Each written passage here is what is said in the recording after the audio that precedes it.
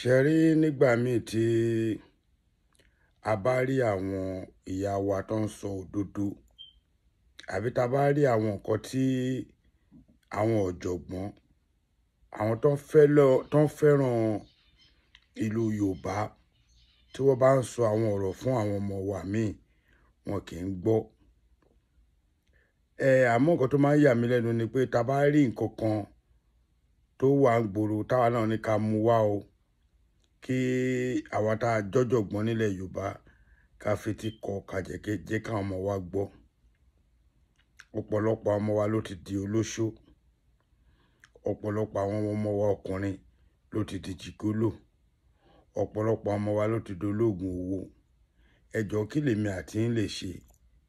A ní nǹkan kan tá a lè ṣe ju pé ká gbàdúrà fáwọn ọmọ yìí lọ, ká dẹ̀ máa bá wọn sọ̀rọ̀ ní gbogbo ìgbà.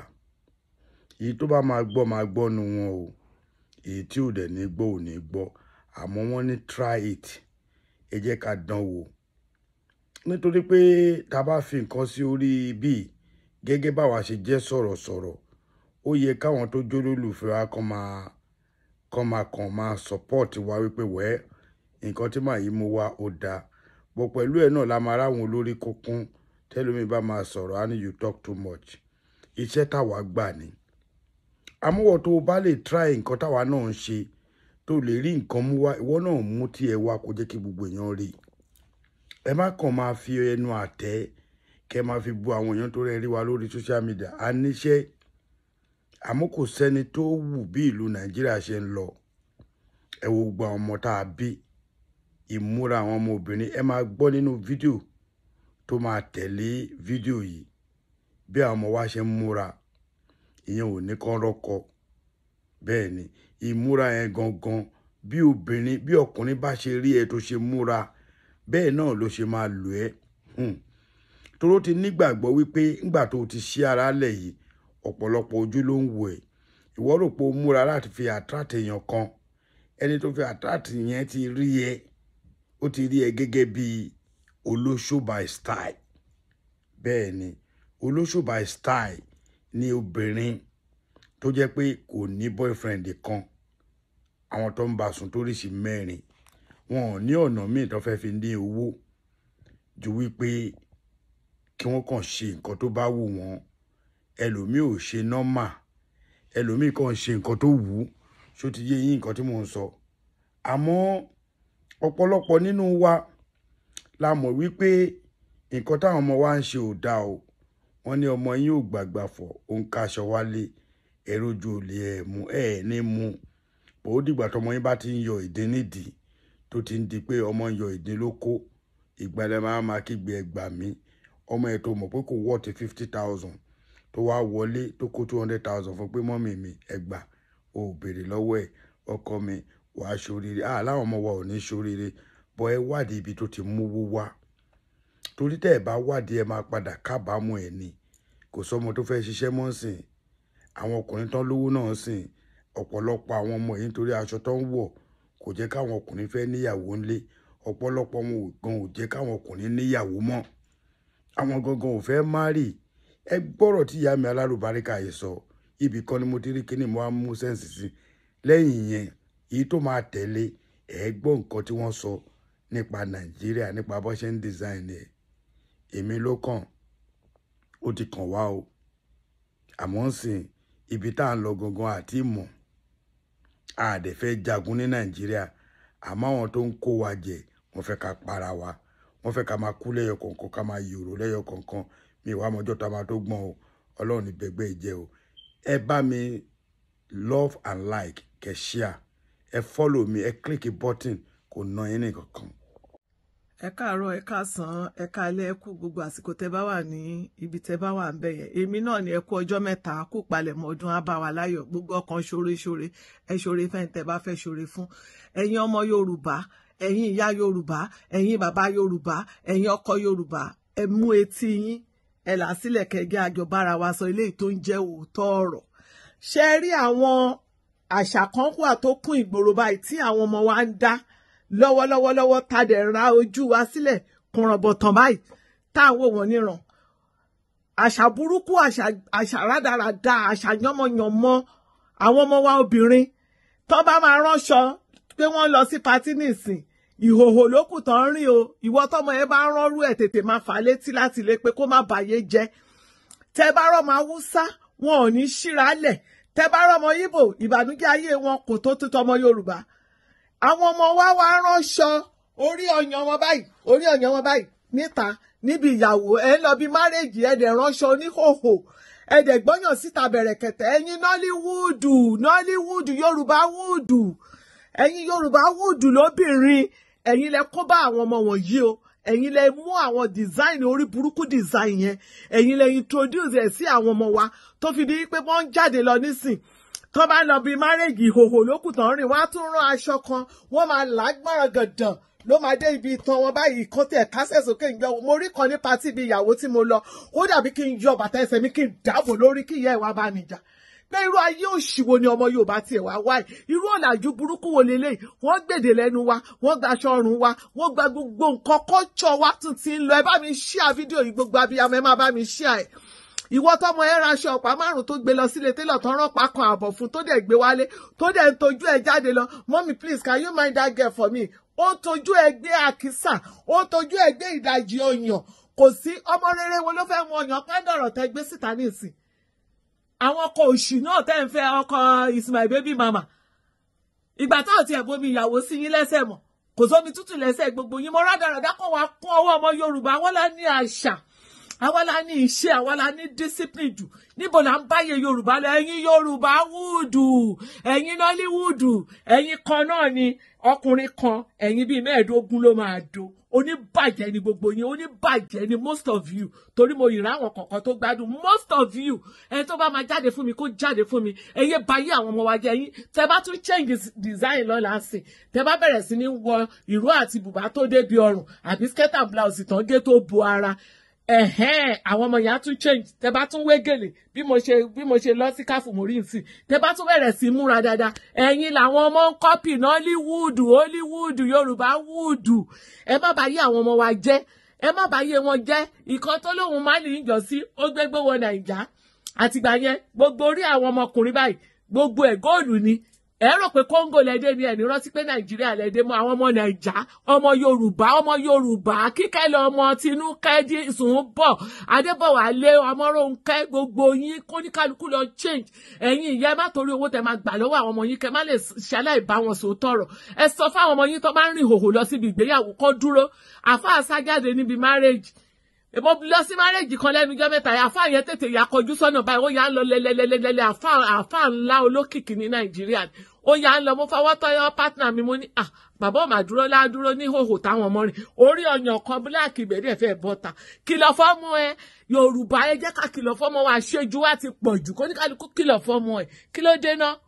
The Igbos have a proverb. They say that when you find a pregnant goat, or any goat for that matter, dead in the yam barn, it did not die of hunger. You need me to repeat that? Don't worry.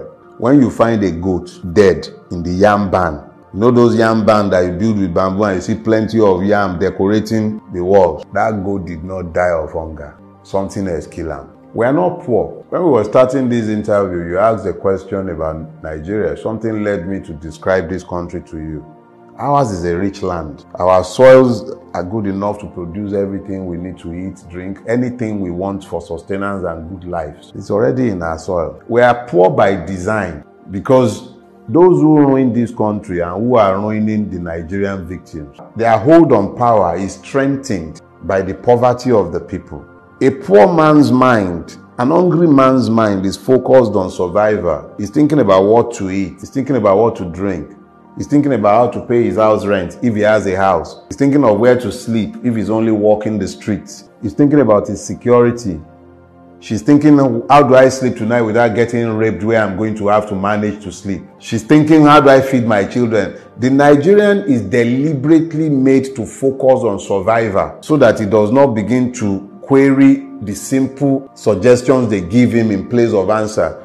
A man who is dependent on the grace of his political master to eat is not likely to query the wisdom of the political master who tells him that his neighbor and best friend is his enemy. So, you find that the Nigerian state deliberately weaponized poverty against its people. Even if you look at the palliative system, it gives you an idea of the weaponization of poverty that is endemic in Nigeria. You're going around, you'll be seeing several videos of palliatives being shared. Nigerians reduced to animals. Reduced to animals, scooping rice with sand, and we are not declared to be at war yet. You see Nigerians scooping food, hot food, off boiling pots, reduced to animals in a country where people are flying private jets all over the place. Reduced. You see young men reduced to beggars. So in essence, the leadership. It is leadership. It is the system, the governance system. And please stop using the word leadership. Just say ruiners. Look, if you want to be kind to Nigerian ruiners, call them rulers. Rulers are fixed in the moment. It's always about holding on to power. It's about maintaining hold on power. Those are rulers. Their job is to maintain themselves in power. And that's what Nigerian ruiners are. You can't call them leaders. Leaders see a destination in their mind. When they close their eyes, they can see destinations and they lead people in the direction of their vision. What is the vision governing anybody in Nigeria? None. We're sitting down conceiving of a new road project. By the time you are done conceiving, you find that even the concept is already outdated and obsolete. You are building rail lines that are only fit for the 1960s and 1950s. You are building them in the 2020s. Everywhere else in the world, when they are conceiving rail lines, they are thinking of something futuristic that will take you from point A to point B in record time, and then they crow about it. The complete lack of vision, the lack of ambition that governs Nigeria is there for everybody to see. In fact, it's even a good thing that you mentioned it. In Do Not Die in Their War, there is a chapter there, Aremu the Lion Cub. If you read that chapter, you will find the story I told of Obasanjo Presidential Library, where Obasanjo was gifted a lion cub and he built an enclosure for the lion. So a lion is being kept in an enclosure that cannot or should not even be the space to hold a dog, and that lion cannot even be taken for walks. It looked like a emaciated boar bull the first sight I heard of it. That is the kind of vision governing Nigeria. They can't see beyond the minute. They can, the man, and that's the man, give it to him. Obasanjo remains the best of the lot that has governed this country, and yet the very best of the lot that has governed Nigeria, the extent of his vision when he was given a lion cub was to build an enclosure there is no more than about 3 by 3 square meters for a lion. Who is going to walk that lion? How is that lion going to get any exercise? Inside the concrete cage. That is the vision governing Nigeria. They cannot see beyond the moment. Pimpish imagination, all of them. What have they built? What do you see in Nigeria that is futuristic outside of their grid? But the realness doesn't stop, if I use your words, the realness doesn't stop you from opening business, getting clients, getting customers, or doing what you need to do as an entrepreneur to build it. You see, that is the error right there. Let me take on the toga of the entrepreneur now. Sometimes you don't even have power for days at a time. You're running a business and it is your job to provide energy supply, power supply to your own business. Are you a power company or a tailor? Are you an hairdresser or a power company? And then you have to go and buy petrol at that outrageous amount to fuel your generator.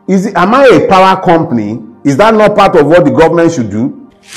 I have Megad permanently. Look, the failure of governance, when I tell you that the poverty is systemic and is deliberate, it sounds highfalutin. We are supposed to be a capitalist country, are we? Or are we communist? We are capitalists. What is the meaning of capitalism? It means that capital is present in the place. You have access to credit. Where is the access to credit in Nigeria? There is no Nigerian bank today that can offer you a loan for less than 20-something%. What business are you going to do at 20-something% that you can pay the bank? What business? What are you going to do unless you are trading? Since when did trading become a productive part of our economy? How many people can you employ in a trading business? Manufacturing is the backbone of any economy. You have to have a manufacturing base. Even if it's an agric economy base, you will still have to find a way to work in there. Where is the capital? Where is power? Where are the infrastructures? Where are they? Well, in the same system, we have those that made it, that created wealth. What kind of wealth are they creating? Gambling, Bet Naija, School Naija, Gamble Naija. Successful entrepreneurs. Like which one?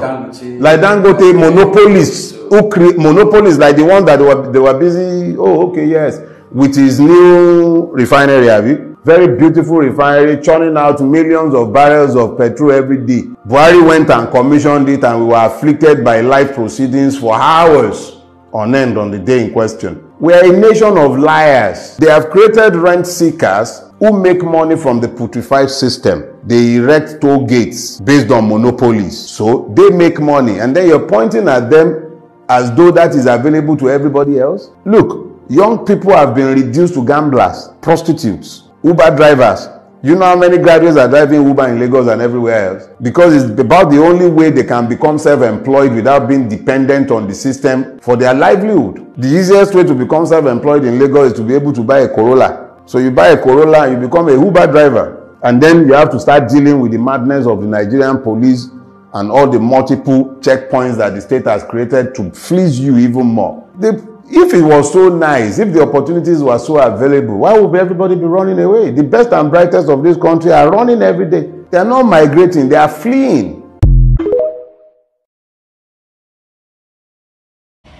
Ṣé iná tí wàá gbọ́rọ̀ yẹn ẹ mú kọ̀ọ̀kan nínú àwọn ọ̀rọ̀ yẹn èyí tó bá jọmọ́ yín bẹ́ẹ̀ kó ní kálukú mu èyí tó bá jọmọ́ tèmi èmi ti mu èyí tó bá jọmọ́ ìyẹn mu ẹ jọ̀ọ́ mo bẹ̀ yín ni ẹ bá mi jẹ́ kí kinní mi kó go far mo need more subscription mo need more followers ẹ kàn bá mi click ni gẹ́gẹ́ bí mo ṣe kò ná yín lẹ́nìtì ni o ààrẹ almaroof náà ni brother yín ẹ pàdé mi lọ́la lágbára Ọlọ́run ní ọ̀la Friday àbí Saturday àtúnrí nǹkan kan mú wá tí gbogbo àtún lè fi sọ́ọ̀gù ẹnu wa Ọlọ́run ní jẹ́ kí ìlú Nàìjíríà bàjẹ́ o àfi tá a bá pín Ọlọ́run ní jẹ́ kí ilẹ̀ Yorùbá dá tá a bá ṣe dáadáa Ọlọ́run ní balẹ̀ Ìgbò jẹ́ tán bá cooperate Ọlọ́run ní balẹ̀ Haúsá jẹ́ tá Haúsá náà bá jẹ́ kórè wọn pé ṣe rí bá a ṣe ń ṣe tó ní kákúlùkù ń ṣe tó kàn jẹ́ pé tán bá ti wọ orí ìjọba oníkálùkù ń kówó tẹ́bí ẹ̀ máa ná bó ṣe House of Representatives ló ṣe wọn ò ní ṣiṣẹ́ tó yẹ kán ṣe bó ṣe chairman local government ló ṣe iṣẹ́ tó yẹ kó ṣe kò ní ṣe ní constituencies ẹ̀ gbogbo wọn kàn mú owó wọn ṣe bó ṣe wù wọn Nàìjíríà dẹ̀ ń dákẹ́ ẹ̀dẹ̀ ń ṣe suffering and smiling adẹ̀ ń yòrò lẹ́yọ kọ̀ọ̀kan tá a bá rẹ́ni tó mọ nǹkan tá a tún lè ṣe àbí tó bá ní experience mi tá a tún lè fi báwọn èèyàn sọ̀rọ̀ ó lè contact me. I'm here to be corrected. God bless you.